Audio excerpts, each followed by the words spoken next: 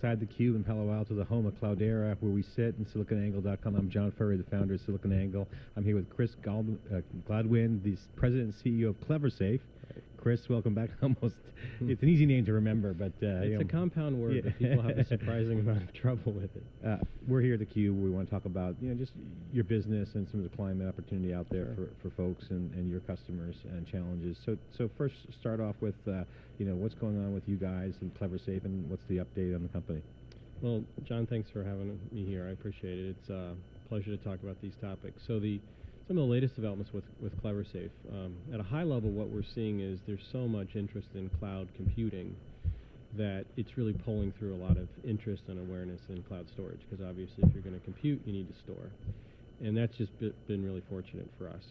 Whereas 2, 3, 4 years ago, it was just difficult to get awareness with these kind of issues in a broad sense. Now it's, kitchen table conversation in a lot of places, particularly within the storage industry. It's a topic. So that's helped us quite a bit. We've recently had some pretty key customer announcements, one with the U.S. intelligence community, and then we also just completed a big round of funding. And we're, internally we're getting a lot of traction and momentum and excitement. What was the size of that round? $31.4 million is what we... Nice. Congratulations. Thank you. Fresh money. Yeah, that's important. For technology expansion, sales, marketing, any particular focus, all of the above? It's all the above. I mean, the stage of the company now is we're about 5.5 years old, and we began delivering product kind of on a limited basis a year or two ago, and really the middle of last year is when we began deploying production, larger scale systems. So from a money point of view, it's, we're still kind of expanding the capabilities, but now we're also sales and marketing and all the other things that you operate a business for. We're here with Chris Gladwin, from the CEO of Cleversafe. You guys are based in Chicago. We are based in the Midwest. in Chicago, absolutely. You don't have to be in Silicon Valley to be successful. You guys are doing very well lately around storage, a different kind of storage, and the emphasis on security. Yep. So could you talk a little bit about that aspect of your business in particular? Well, what we saw early on, and there were a lot of surveys that we had access to about what's important to customers. And in a cloud environment, you're essentially giving physically someone else your information. So obviously, security is a big concern. And that, fortunately for us, is something that we do well. So in addition to the capability of cloud, which is flexibility, limitless scale, things like that, you also have to do that in a way that's secure. And there's really 3 dimensions to that. The classic textbook definition of information security includes confidentiality. Means that the bad guys can't see it. It means integrity, which means that the data is perfect to the people that should see it. It's no good if they can see bits and the bits aren't right. And then finally, availability, meaning it's always available to the people that should see it. It's kind of an easy acronym to remember because it's CIA. And you have some clients that are government related, right? Yeah, the security aspect. Right. We recently announced a strategic partnership with In-Q-Tel, and In-Q-Tel is the kind of the business development arm of the U.S. intelligence community. They work a lot with agencies like the CIA. So we have to differentiate it on the slide. Yeah. But really, when we talk about information security, we mean confidentiality, integrity, and availability. And that's essential. I mean, it goes without saying, but if you have a system, data is the lifeblood of the business, it's the assets of an individual, those things have to just be there at a very high level. I mean, it can't be compromised. It's got to be right, and it's always got to be there, period. Yeah, I mean, you guys have been around for 5 years. You guys have obviously a lot of contracts with the government, the CIA, with the funding from In-Q-Tel. But as an entrepreneur, life has some surprises. The world kind of spins your way once in a while. Yeah. For you guys, it seems to be the case where the world has spun your way with the focus on, obviously, the adoption of cloud and privacy and security. So, that being said, what are you seeing out in the marketplace for the key trends? I mean, obviously, security is one we'll dive into. But outside of security, what are you seeing out there as macro trends in the marketplace? Well, one of the macro trends is obviously the cloud thing. And there are reasons why that are driving it. You see this again and again, and this is part of the cloud, folklore practically about electrical power generation. People used to make their own, then it became centralized and more efficient. It used to be that most companies had their own physical data centers. Now everyone uses common hosting facilities. When I was starting my career, I was a network person, and did some storage work too. At a large aerospace company where I was responsible for their networking and their storage products.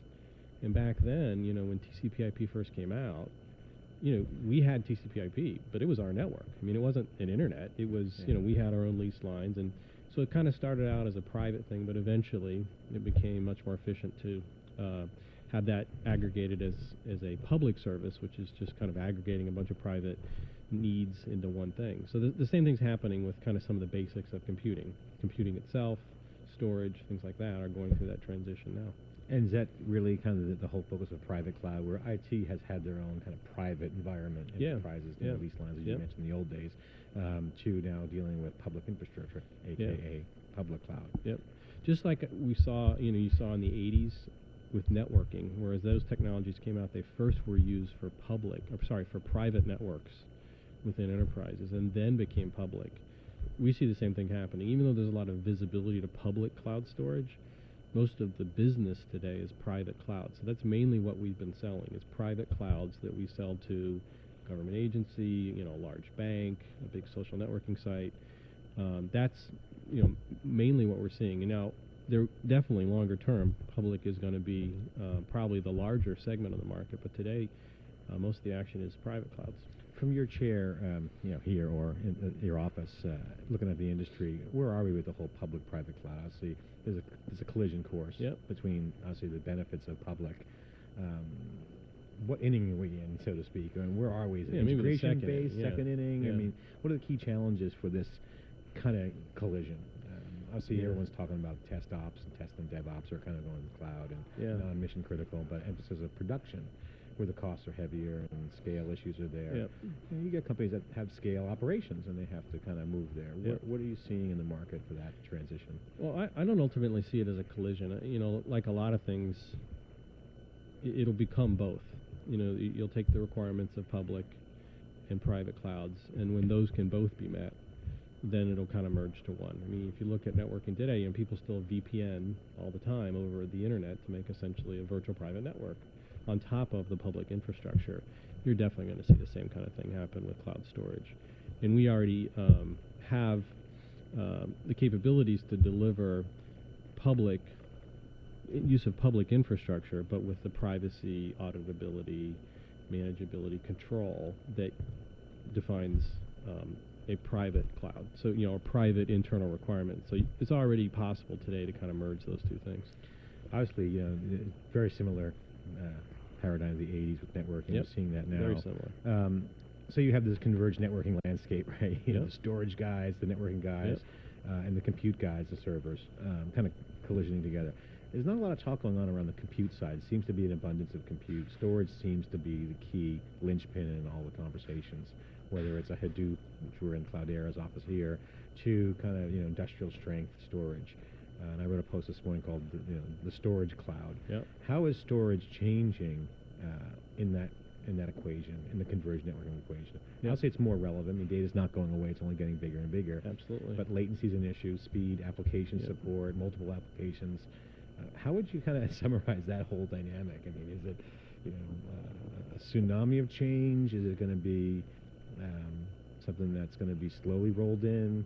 Well, I think cloud is a part of the first real change in the dominant architecture paradigm for computing since the 80s. When the personal computer paradigm really became the dominant paradigm, and that from a storage point of view, where you basically had a hard drive, and that primarily defined your data as a local device that was associated with you as a person, and it was typically in your PC.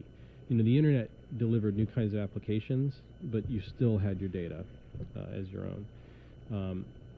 Clearly, we're going through a big transition where we're moving to a new paradigm, and that's a big, cloud is a part of that, where you say, now, I want my data to exist independent of a particular device that I might have. Because, in fact, I may have 10 devices. I may have a computer in my office, one at home, one in my car, different sizes for different functions. So that answer has to become, independent of all those devices, I have my storage, and that's my information, and that transcends those devices as they come and go during my life, which those devices always will. The data persists. So that's a big driver to cloud storage that we see, and that's a big shift. So a part of that is the cloud, which is kind of the back-end bulk store, and then clearly what you're going to see, local storage effectively just becomes a cache. off that. And, for certain devices, they'll cache a lot more stuff. Other devices, they'll cache less because they're smaller, more mobile. But, the net result... Application-specific kind of scenarios, right? Yeah, but the net result is it'll just feel like your data's always there no matter what. And clearly that's something people want. They don't want this idea of, well, if I use this device, I can see this, and if I use that device, I can see that, and I've got to try to sit there and figure out what goes where. That's way too complicated. So that's a lot of what's going to drive that paradigm, and that's a big part of cloud. And then you look at, the technologies of cloud, flash, mobile devices, multi-device kind of lifestyles. I mean, that's all converging to this new architecture. We're here with Chris Gladwin, the president and CEO of Cleversafe, from MIT. He's a geek, developer. He's got hundreds of patents here on this solution.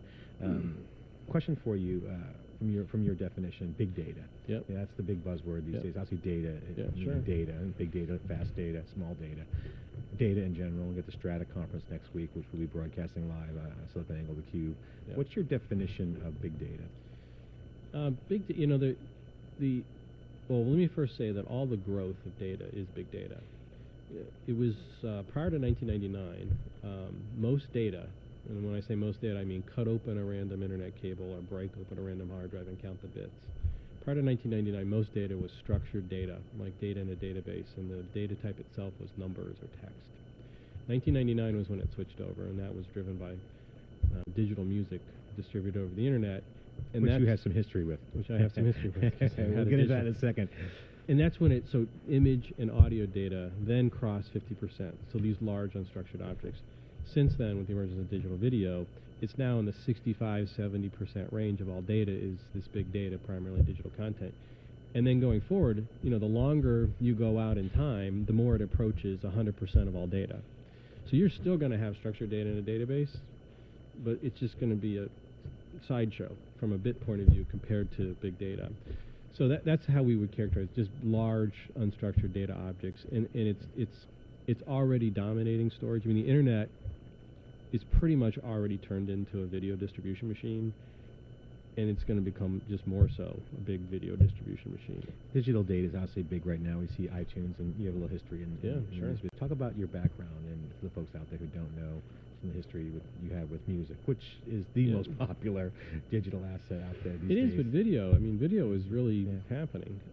So, like you said, I went to MIT, was an engineer, and then I worked for a large aerospace company as a buyer of technology, networking products, storage products, and did that for a while. And then I switched to the vendor side, where I made computer products, and I, did different jobs, engineering, product strategy, marketing, and then from there I started companies. And the first company I started was Cruise Technologies, which at the time I thought, the way to have a great company is to do something that's just so hard no one else can do it. But the reality is you can be ahead of your market, and that was way ahead of its market. That was, the 90s, mid-90s, and we were making wireless thin clients, like an iPad. And needless to say, we were a little ahead of the market. A little bit. Yeah. A couple of years. Yeah, so, we ended up selling that IP, and then I started a digital music company called Music Now, which was the leading business-to-business supplier of digital music services. So Best Buy, Clear Channel, Charter, Earthlink, they had digital music services, download stores, internet radio, music subscription services. But it was just their brand, and it was all us. We aggregated all the rights, operated all the servers, figured out, this penny goes to this guy and that penny goes to that guy. Yeah, micropayments, dealing with DRM kind of all related the stuff, licenses and all that stuff. So we, that's obvious. It's complex. It was not simple. Yeah, it was. There was a lot of interesting complexity to that. Certainly, one aspect was technology. Back then, that was big storage to store all music. Not so much anymore, but back then it was kind of a big storage system. Plus, that rights, distribution was extraordinarily complicated. More so legally, and just the reality of getting all those licenses, that was remarkably complicated. Building a system to administer and pay them and audit and all that stuff, that was fairly complicated too. Let's talk about Cleversafe and your current Sure. project. Obviously, you got a lot of funding. $34 million. No one's just writing checks. The guys in the street holding their hand out. It's a significant amount of capital. Yep. You guys have a 5-year track record.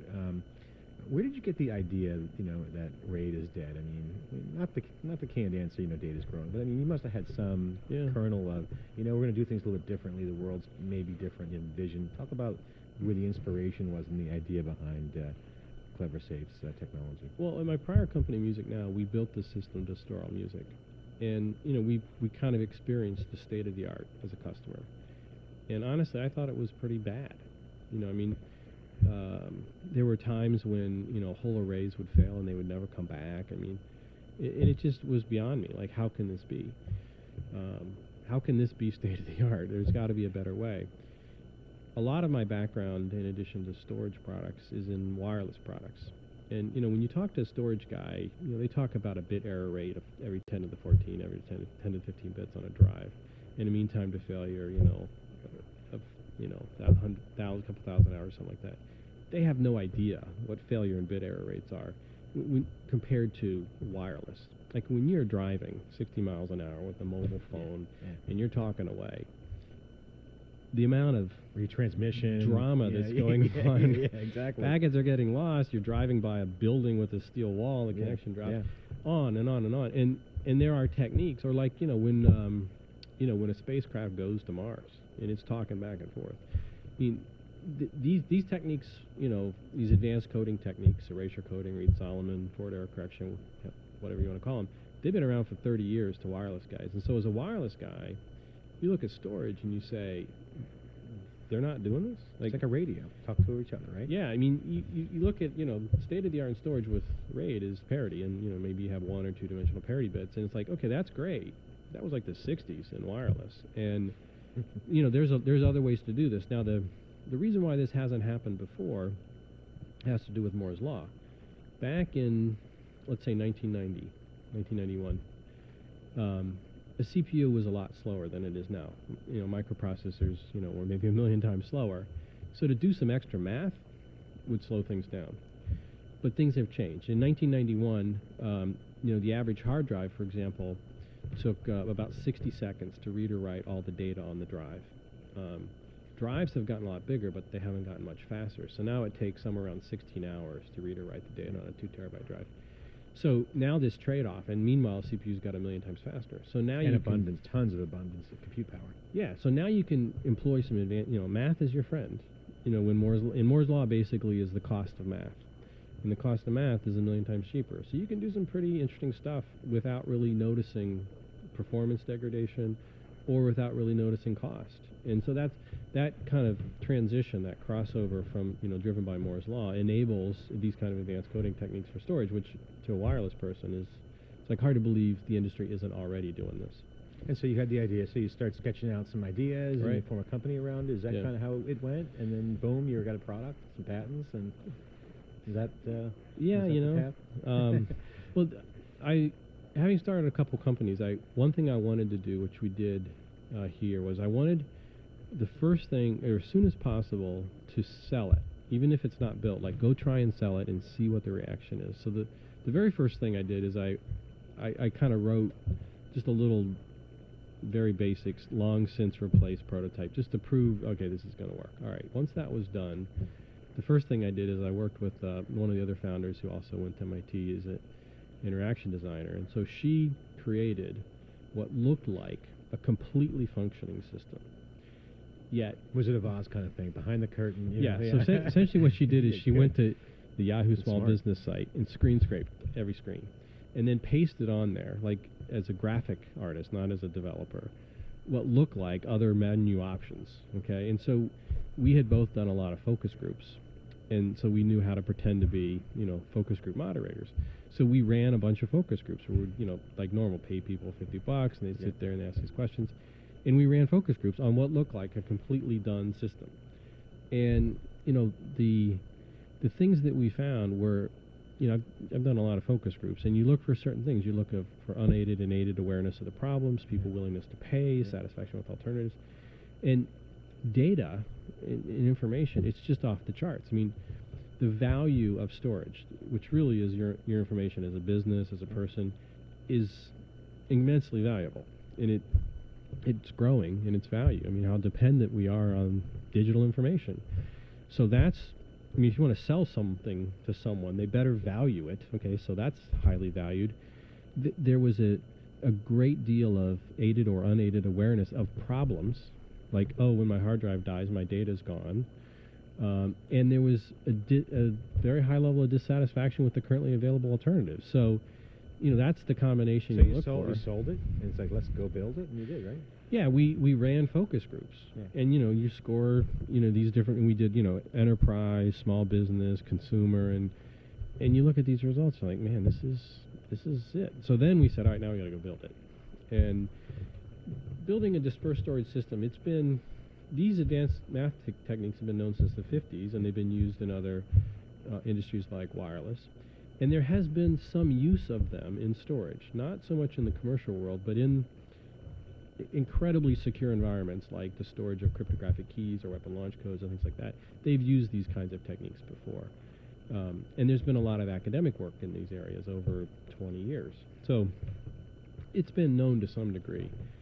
But to commercialize it, I mean, just to give you a sense, so we had algorithms working in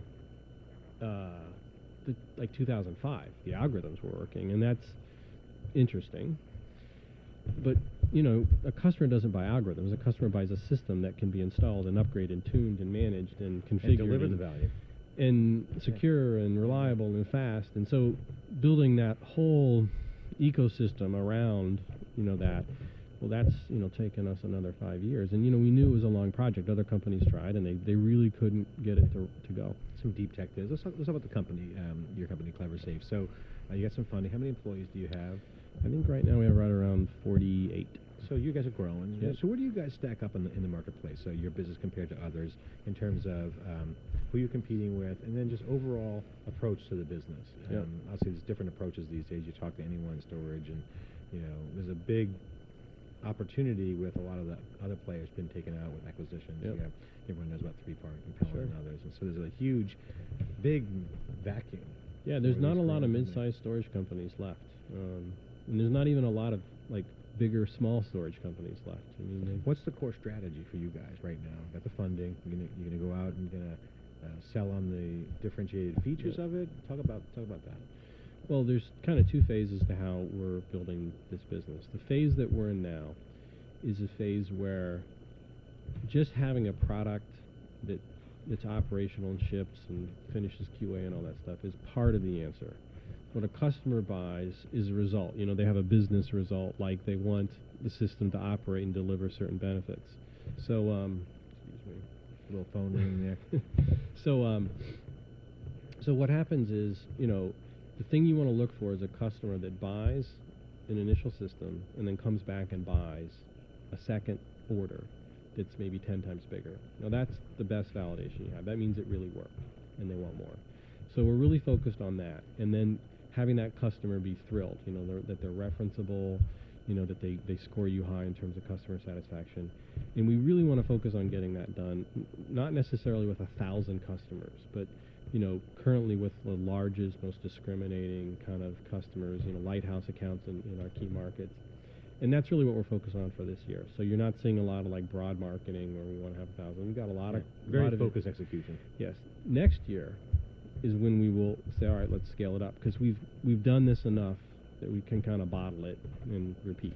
Hire the sales forces and go crazy. Yeah, but you can't underestimate that step. And even though we know it works, if we stumble, so for example, let's say we have the world's best algorithms and the install program doesn't work, and the customer has a problem, and it could be some trivial thing in an install program.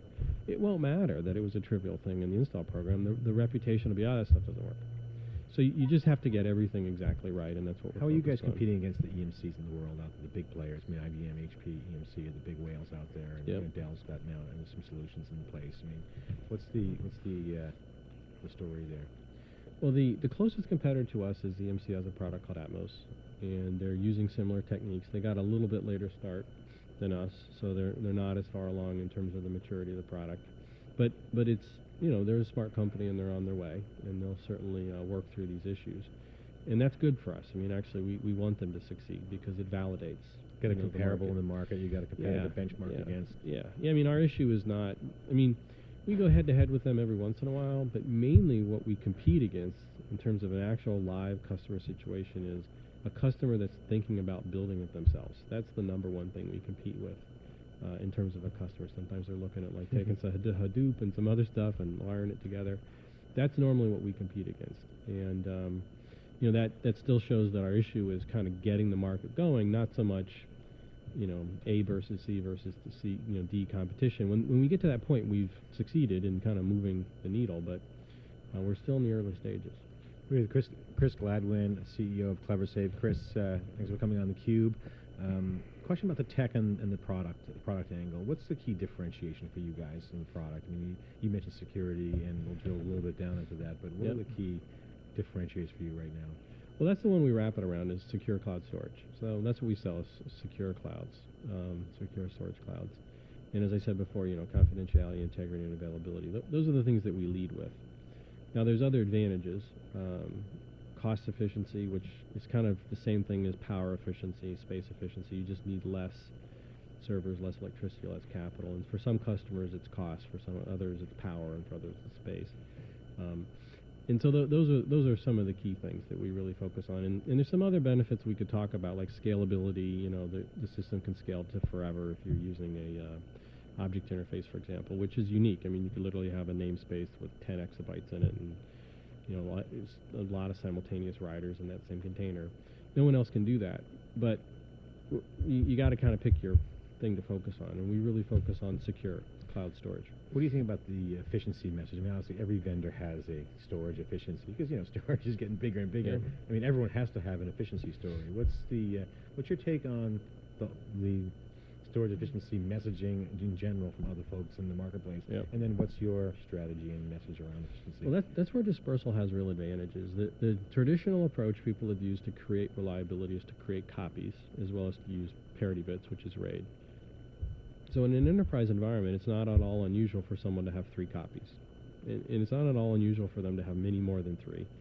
But if you just say, a person's got 3 copies, maybe 2 in one location and 1 remote or something like that, and they're using parity, which means it's in a RAID array, which it pretty much always is. If you add up all the bits that you end up with, and there might be some other inefficiencies introduced by, file system or kind of how they lay things out. But at a minimum, for every bit of original information, you end up with 5 bits to store. And now you got 5 bits to air condition, and 5 bits to, buy equipment for, and 5 bits worth of floor space, and so on and so on. And there's just no way around it. That's what drives your cost. Dispersal enables you to get, way higher reliability. So typical... Talk about dispersal. We didn't get into that. Yeah. But that's your core different approach. Yep. You guys have a dispersal approach, which is spreading stuff around, kind of like dispersing the data and then having multiple copies. Just take us through that real quick. Yeah, so as I said, normally to create reliability, you would maybe have 3 copies. And so the value of that would be I could tolerate 2 simultaneous failures because I got 3 copies. And if I put those in 3 locations, then I can handle 2 location failures. If I put those in 1 location, I can handle 2 server failures. So, you configure that based on your business requirements. But that's a very expensive way to get reliability, and it has security problems, because what you want to do from an availability point of view is make multiple copies and put them in multiple places. That's exactly what you don't want to do from a security point of view, because you're basically putting your attack surfaces all over the place. And there's other things that doesn't address, like data integrity. There's other ways to create reliability besides making copies, and that's what dispersal does. So a typical example would be, let's say I have a file or an object to store or a block of data. Instead of just writing those copies, meaning I'm writing 1s and 0s that are the data. It might be encrypted, it might be compressed, it doesn't matter. I'm just writing, it's real data, and then I might put a parity bit at the end if it's on a RAID array. There's other ways to represent information. And involves a little bit more math, but math is cheap because of Moore's law. Math is kind of approaching free. So instead of, let's say, so the way a typical dispersal environment would work is I'll take 10 numbers at a time of that data, and what I'm going to do is I'm going to take those 10 numbers, I'm going to do a little linear algebra, and I'm going to make 16 new numbers that have the property that if I have any 10 of them, I can turn it back into the 10 original numbers. And technically how that happens, if you remember in algebra, if you have 3 equations and 3 unknowns, you can solve. Well, what we're really doing with those 10 numbers is we're making 16 equations with 10 variables, and that's what we're storing, is the sums of those equations. So I get any 10 of them, I get 10 unknowns. Now, and if I put each of those equation sums on 16 different servers, and I could put them in 1, 2, 4, 6, 12, 16 locations, I could create incredible reliability. So, for example, I could tolerate the simultaneous failure of 6 things because I have 16. I only need 10. So I get the reliability kind of like 7 copies. But in terms of how much I'm physically storing, I'm not storing 7 times what I started with. I'm storing 1.6 times what I start with. And that doesn't include the parity, the RAID that I would use in a copy-based system. So you end up, a pretty typical environment, you end up with 1,000,000 times the reliability with, a third or a fourth times the bits. And that's a good trade-off. You mentioned securities, and you mentioned earlier about storage guys not knowing, the bit errors and things of that nature. And we've seen over the past, 15, 20 years, as client server has kind of rolled into kind of an internet environment, the convergence between network guys and developers, app developers, completely different breeds. Network guys, things provisioning. In security and storage, we see the same kind of dynamic. As you just mentioned in your example, you have multiple points of stuff being stored, you have more attack points. Yep. So a storage guy is optimized storage on paper, but ultimately is exposed security-wise. Yep. Talk about the dynamic you're seeing in the collision between security and storage from a people standpoint. Because there's security staffs out there, and there's network staffs, there's storage staffs, and we kind of have to live through today's world of network and app, kind of blending together. What's that status of the security storage guys? Are they kind of coming together, or is it still kind of siloed out? It depends certainly upon the organization. What we found is that we're bringing advanced security capabilities to the market, but at the same time, you don't want to present it as something completely new and different. Any organization that cares about security is going to have certain standards, like they have a certain encryption level or encryption type that they're going to use or something like that. It's a very difficult conversation to go in there and explain to them why that's a bad idea and how you should do something better. It's a much easier conversation to say, that's a great idea, we're going to still do that, and we're going to add to it. And that's how we approach it. So, even though at some level what we find is the person that drives the purchase of a private storage cloud or even a public storage cloud is the security guys. I'm sorry, the storage guys are the ones that are really doing it, but they have to check in with the security guys. There's compliance and all kinds of other hurdles in the deal. Yeah. So the way you have to address that is you can deliver a lot of benefits to the storage organization, and they typically drive the purchase and operate the system. But you have to do it in such a way that when they take that to their security representatives, they can say, it's what you've already established as a standard and more, and that's how we've designed the system, and that's how we communicate those benefits. We're here with Chris Gladwin, the CEO of Cleversafe. Chris, talk about. Let's get into the sharing side and kind of wrap this up. What advice would you give CIOs if they came to you and said, "Hey, Chris, I'm really looking at cloud seriously. We've done some toe in the water kind of things." But I really got to expand my storage footprint. We got to have a strategy. I need to get my arms around it. I need a framework. What should I be thinking about? What approaches should I be looking at? Well, the things that you want to look for are you want to have the good things about the system that you have now and more. You don't want to have a situation where you have to give up. So for going back to security, for example, you don't want to have to suddenly relax your security standards. But there's other issues. So, for example, auditability, control, tunability, manageability, those kinds of things that they're used to in their internal systems. They need to demand those same things, because you shouldn't have to step back. You should get the benefits that they have from their own private resources and get more. Flexibility, cost effectiveness, scalability, whatever the kind of cloud elements that are important to them, they should be able to get, but they add and more. So that's what they should ask for.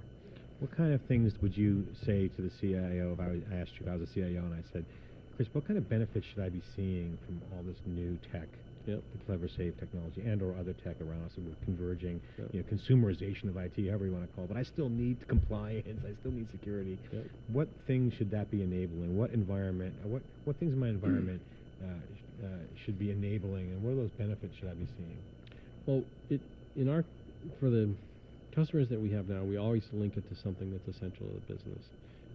As we grow in the future, we'll have a lot of customers. But for now, we focus on customers where something that Cleversafe can uniquely provide is essential to their business. And that's a pretty intimate relationship with the customer. So it depends upon the customer. So, in the government environments, security is incredibly important. But resiliency, if you look at the internet itself was designed initially with government requirements in mind to be extraordinarily resistant in a wartime environment. There are still parts of the government that consider those kind of requirements. So for them, that ability to tolerate 6 simultaneous losses or a higher number, because you can configure it that way, 10 simultaneous losses and still operate, the confidentiality, the integrity, that really drives them. In other markets, it can be. It can translate into something about their business. So for other customers of ours, what it really means is your bottom line is going to have 3 more cents of earnings every quarter, and that's a huge deal for them. So it really depends, but technology capabilities are the same, but it translates into different things for different customers. We're with Chris Gladwin, the CEO and president of Cleversafe. You're a tech geek, went to MIT, had a lot of experience as an entrepreneur. You're running a big business now, growing, big financing you just had. So you've been to MIT, East Coast. We're here in California. There's a lot of folks out there developing stuff from MIT, some good tech coming out of these big academic institutions like Stanford, MIT. And cloud is a massively growing market. Math is our friend. Math is free, ultimately free with the compute available. What advice would you give those guys that are starting a company? I mean, not like, I want to build an iPad app. I mean, there are some deep tech going on. I mean, here in Cloudera, we have some startups here in Cloudera Labs and SiliconANGLE Labs developing some tech. What advice would you give them? I mean, on your journey, 5 years, you took a different approach than some just getting some venture capital. What advice would you share aspiring entrepreneurs or multi-term entrepreneurs? Yeah. Well, the first thing you got to look for is a very significant benefit to the customer. Customers are not generally going to buy something from someone new and different that's 20% better. That's not going to work. And a competitor can respond to 20% better.